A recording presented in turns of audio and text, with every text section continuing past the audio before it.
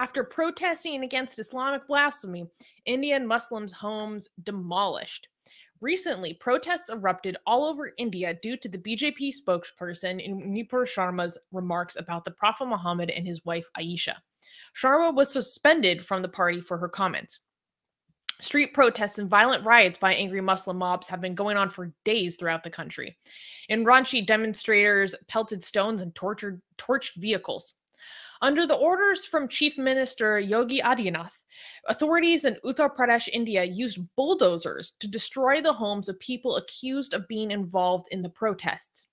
Amnesty International issued a condemnation and described the actions of the authorities as, quote, the excessive use of force in response to large-scale protests in the country. Many decry the demolitions as patently illegal and a brazen display of collective punishment. Ali Khan Mahmudabad, the head of the political science department at Ashoka University, said the bulldozer had become a potent symbol of fear for the Muslims. He explained, quote, it's not that just that you will go to jail or you will get arrested, but your entire family will suffer. I don't understand how this is going to fix anything. Do you raise that? Good point. I hadn't thought about it like that. Like, do they think like okay, so I mean, the houses that you're destroying are not necessarily the same people who are protesting. You're just doing guilt by association, and also there's no. I mean, like, isn't this anti-Indian? Like the people, like the Indian people who are cheering this, like, yes, give it to them. And they like you're ruining India. Like, you what about the rule of law? What about due process? What about your judicial system? Like, aren't those valuable institutions to you? Isn't that what sets you apart from other countries? Aren't you happy that India is superior to a country like Iran or Pakistan because they have a stronger, more developed judicial system? And aren't you just throwing that in the garbage can by holding people collectively responsible and punishing them without due process?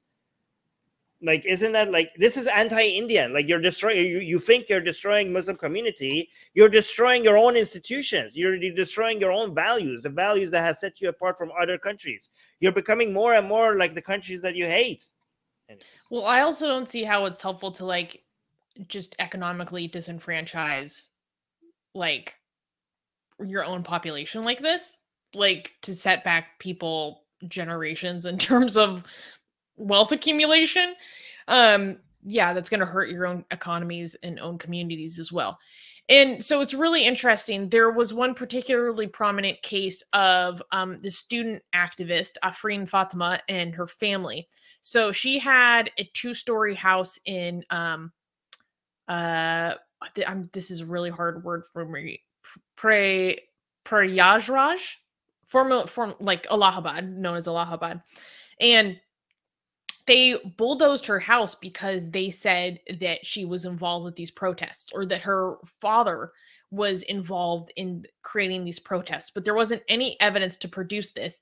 And they were issued notice basically like the day before. I might get like the chronology of events like a little bit wrong, but basically saying, oh, you live in an illegal establishment. You live in an illegal construction.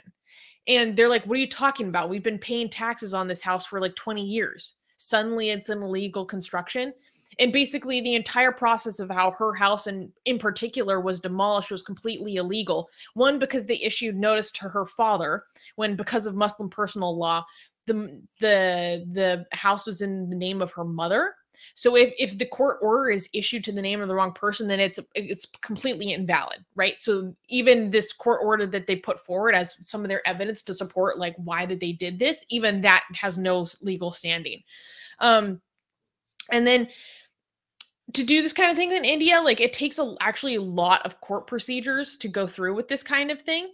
And none of it was observed. Absolutely none of it was observed, even just for like a normal, regular, legitimate, like you have an illegal construction that we need to take down. But the fact that this was done within the span of 48 hours after these protests, it's just such clear, collective punishment.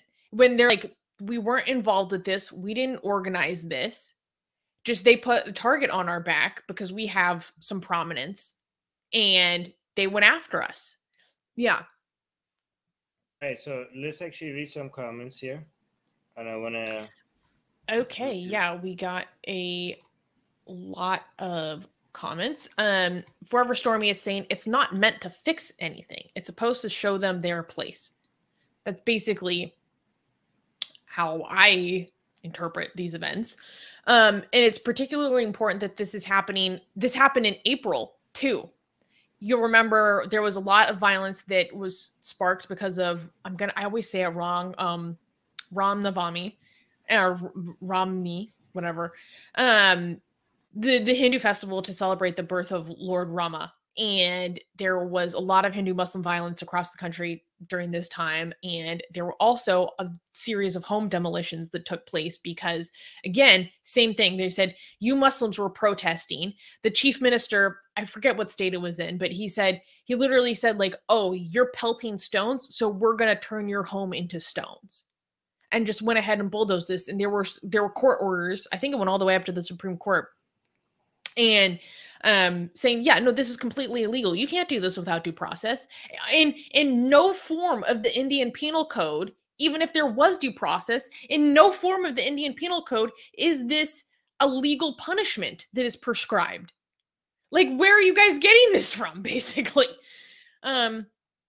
Anyways, Oxymoron is saying, no, they were mostly same people caught on camera. If they are illegal construction, mowed All right, so down. let me translate. Okay, so Oxymoron is saying that no, the houses that were demolished were of the people in the protests. The cameras show that. Okay, well, first of all, if you want to punish people, you can't just be like, oh, we saw it on camera, therefore punishment is just. You have to go through a court procedure. They have to be able to defend themselves. The fact that it was this shortly after the protest means that none of those processes took place. Okay, you can't be like, oh, we saw it, well, that's for justified. Okay, like this is very dangerous precedent that you're setting here. Okay, that all it took is that we saw it on camera. Even if you're sure, you have to go through the process for the sake of maintaining a proper judicial system in the country. And then the second part is saying, if they are illegal construction, then they mow down. So he's saying that because they're illegal, the illegality of it was used to mow down the construction. First of all, that's not how you're supposed to use the law. You can't just be like, use your vendetta against somebody to just highlight. For example, I know, like in Turkey, for example, there's this atheist that they want to get for blasphemy charges, but they couldn't do that. Like, they want to get revenge from him because of his views on Islam, right? And what they did is like, oh, you have an illegal balcony, and they selectively use that illegal balcony on him, even though other people had illegal balcony as well. This is a selective way of using laws against a certain group of people versus the other ones. It's a way for you to do illegal punishments while technically being in accordance with the law. That is also a misuse of your own laws. Okay, and the process of, even if you want to demolish a house that is processed, the way they did that violates India's own laws. There's a process where you have to go through to make that happen. So you're saying legally right, but wrong in terms of values? No, it's also legally it was also not done the proper way. Okay, and also Regsy Boy is saying her father was a mastermind of the violence. You have to prove that, okay? And the punishment. Okay, so if you want to, you have to take that to the court system, and you could prove that. I mean, I would be endorsing that. If somebody was responsible for violence, then you take that to court, you prove it, and they go to prison. You don't use another law that is unrelated against them and then enforce it selectively. That's not the right way to do it. If the guy is the mastermind of the violence, I agree, they should be punished. This is wrong. Go on. Yeah, no, well, because, okay. Whether I don't know. Actually, never mind. No, some people are saying that I know you're trying to be careful, but some people are in the live chat are saying, well, they are saying they don't care about the law. Okay, well, okay, so if they don't care about the law, you're gonna join them on pissing on your own laws? Like, you are all joining the Hindus. You have a stake in this. Yeah, again, you're like, so you are joining the people you hate, and you're allying with them in pissing on your own laws and ruining the country. Like, congratulations. The people that you call your enemies are actually your allies in destroying India. You're friends with each other. You act like you're enemies with each other. Anyways, read this one. Bengal Hindu is saying, well, the difference between India and Pakistan, mob violence are not openly supported by the Pakistani government, but in India, it is openly supported by the Indian government. It depends on what kind of mob you're in, what side you're on. Yeah, No, I don't completely agree with that. No, yeah, in Pakistan as well, they bend the knee to the mob a lot. So, and they keep giving them things that makes the mobs happy. Yeah, so no, I don't know if I agree with that as well. Yeah. Forever Stormy is saying, in states like Gujarat, 1/3 of all buildings are technically illegal. This has nothing to do with illegality. Everything to do with showing who's in power. Yeah. Okay, AK is saying what we're saying is our ideology, and it's the reason why we have terrorist attacks in the West. Well, what? AK, the Western countries are doing a lot better than India. So if you, whatever the situation is in Western countries and in India, I'm pretty sure most people would prefer whatever happens. Like, maybe if the values are responsible for how the Western countries are and how India are, they're winning and you're losing. India is losing and they're ahead. They're way ahead. Oh, what is this?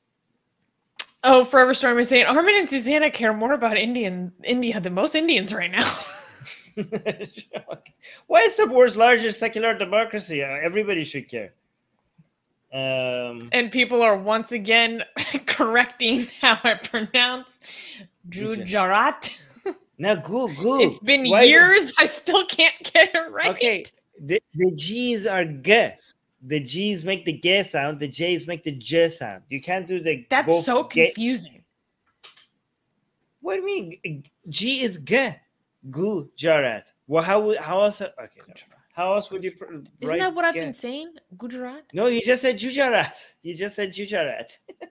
Because this person says, "Oh, I'm dyslexic too. I'm sweating. I'm getting stressed." Atheist Republic needs your help. We've been the target of many legal attacks by Hindu nationalists ever since our founder, Armin Navabi, blasphemed against Hindu deities. We have retained legal counsel to help us defend our access to our community in India. We have started a fundraiser that will help us afford to tackle many legal issues, including judicial harassment and censorship. Whatever you can contribute will go a long ways in helping us in this fight. Link in the description below.